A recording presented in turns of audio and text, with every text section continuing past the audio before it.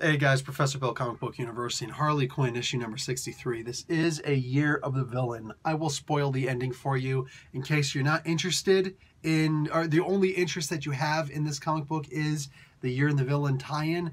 It's only a page. It's a single page. So I will tell you what happens there. I'll show you the damn thing. It's actually really cool, but I think there's more than enough reason to get this book regardless, personally. So I'll tell you the spoiler at the end of this video. But you should buy the book anyway, just saying. So, yeah. Death Becomes Harley.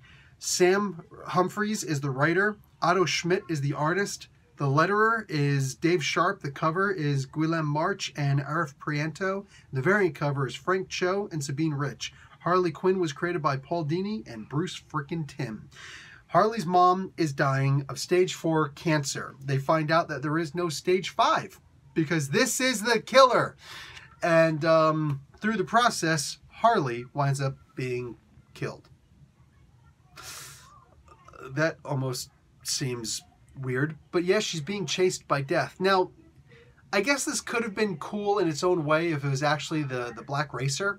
But no, instead, it's just the hooded figure of death. So it's weird, but that's actually what happens in this comic book. It all gets better, though, in its own Harley-esque way.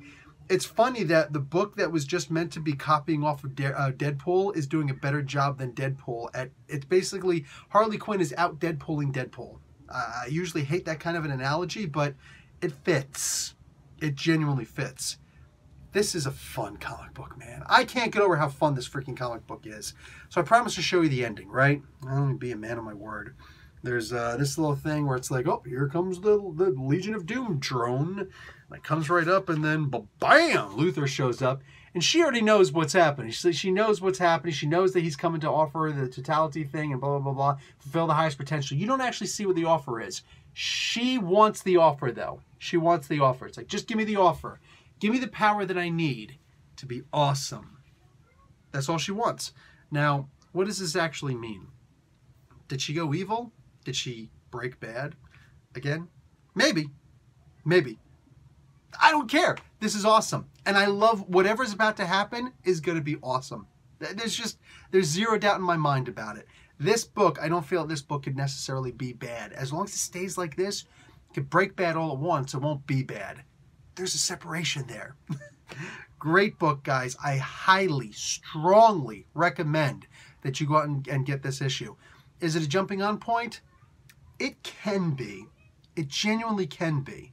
Just know that she's going through some trials right now, and she went through a trial unwittingly in this one, but she's doing a good job at passing. She's only got one more trial to go now. God only knows what it's going to be, but her mom has cancer, and she's trying to deal with that. That's the thing that's grounding her right now. That's her tether.